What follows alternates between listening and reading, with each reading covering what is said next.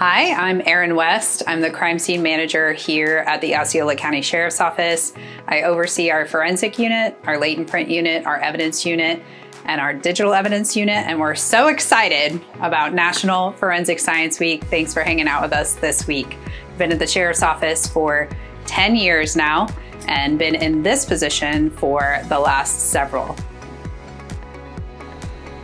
Is it true that even a single drop of blood can tell a whole story? A drop of blood can tell us all different kinds of things at crime scenes. So not only can the drop of blood itself be used to identify someone's DNA and be unique to a specific individual, but individual drops of blood actually also tell us a lot about the source, the distance they fell, the speed at which they traveled. So not only can we tell who left the drop of blood behind, but we can also determine where they were standing in that crime scene from a single drop of blood.